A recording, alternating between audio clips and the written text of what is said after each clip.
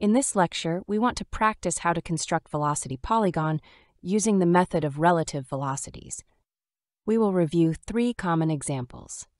In the first one, we draw the velocity polygon for a 4-bar linkage, for which the angular velocity of the input link has been given. In the second example, we have a 5-bar linkage. Since it has 2 degrees of freedom, we will need 2 given angular velocities to be able to construct the velocity polygon. In the last example, we see a slider crank mechanism. This time, the velocity of the slider has been given as the input. In each case, we want to accomplish a velocity analysis by constructing the velocity polygon.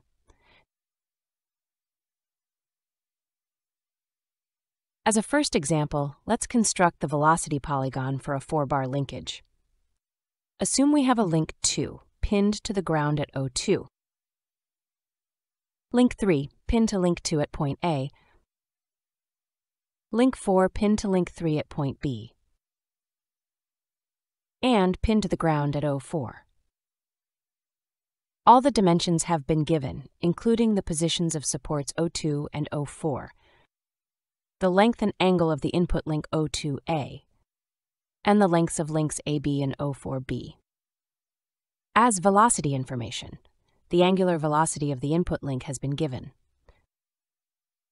We need to draw the velocity polygon in order to find the velocities of points A and B and the angular velocities of links 3 and 4. Let's start the solution by finding the velocity of point A. Since we have the angular velocity of link 2, the velocity of point A can be written as this angular velocity times the distance from O2 to A. Here is the magnitude, and the direction of this velocity is perpendicular to the line connecting A to O2. Now we can bring it to the velocity diagram starting from OV.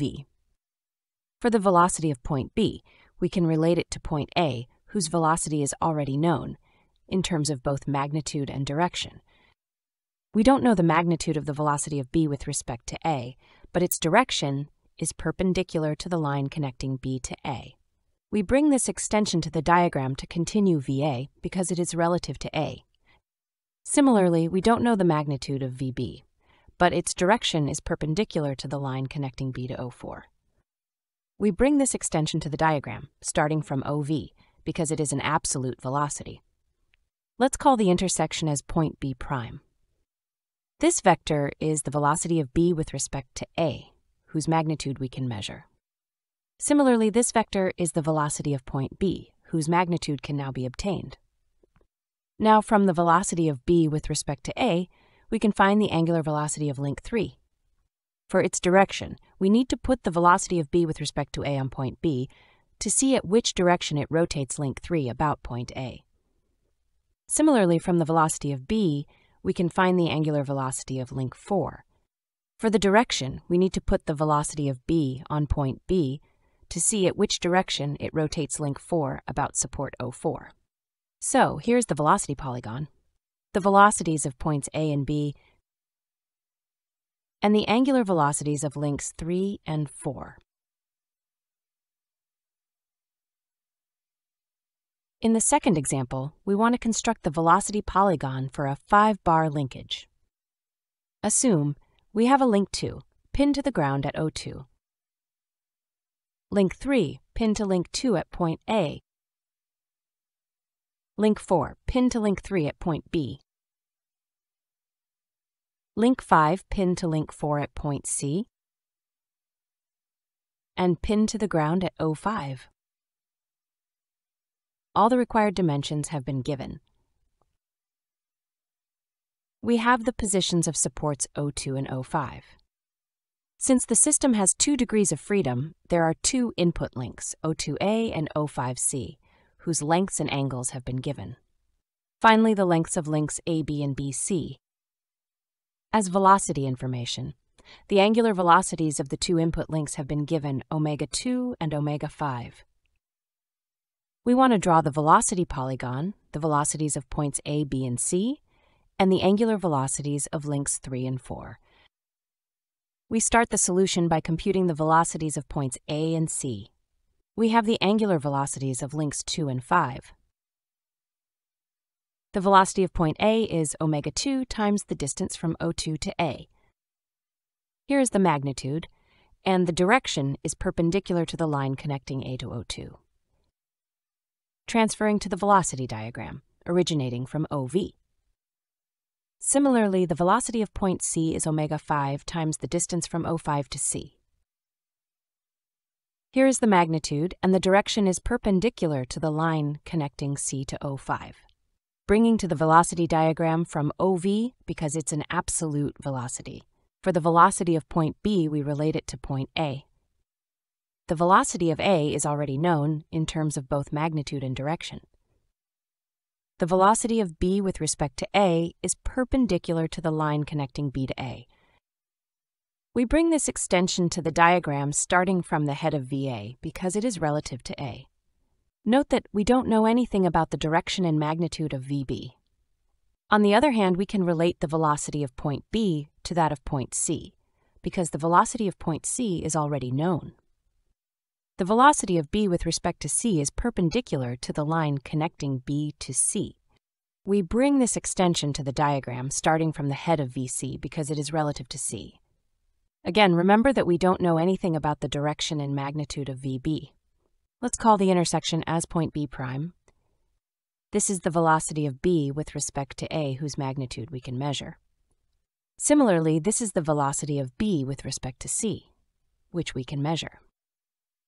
And finally, this is the velocity of point B, which can be measured as well.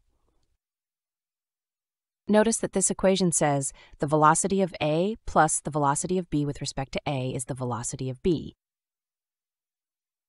Similarly, this equation says the velocity of C plus the velocity of B with respect to C is again the velocity of B. For the angular velocities, from the velocity of B with respect to A, we can find the angular velocity of link 3. For its direction, we need to put the velocity of B with respect to A on point B to see at which direction it rotates link 3 about point A. Similarly, from the velocity of B with respect to C, we can find the angular velocity of link 4. For the direction, we need to put the velocity of B with respect to C on point B to see at which direction it rotates link 4 about point C. So here is the velocity polygon, the velocities of points A, C, and B, and the angular velocities of links 3 and 4.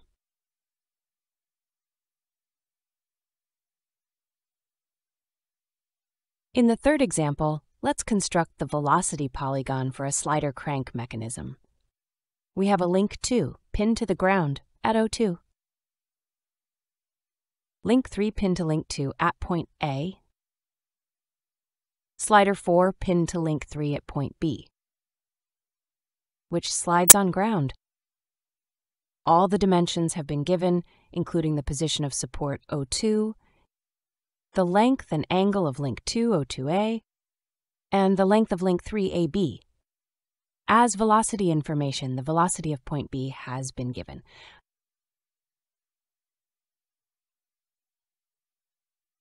We need to draw the velocity polygon in order to find the velocity of point A and the angular velocities of links 2 and 3.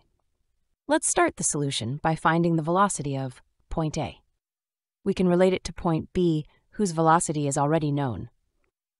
So we bring VB to the velocity diagram starting from origin OV. Velocity of A is perpendicular to the line connecting A to O2. Let's bring this extension to the diagram, starting from OV. Similarly, velocity of A with respect to B is perpendicular to the line connecting A to B. We bring this extension to the diagram to continue VB because it's relative to B. Let's call the intersection as point A prime. This vector represents velocity of point A, whose magnitude we can measure. Similarly, this vector is the relative velocity of A with respect to B at this magnitude. Now, from velocity of A, we can find the angular velocity of link 2. For its direction, we need to put velocity of A on point A to see at which direction it rotates link 2, about support O2. Similarly, from velocity of A with respect to B, we can find the angular velocity of link 3. For the direction, we need to put velocity of A with respect to B on point A to see at which direction it rotates link 3 about the reference point B. So here is the velocity polygon, velocity of point A, and the angular velocities of links 2 and 3.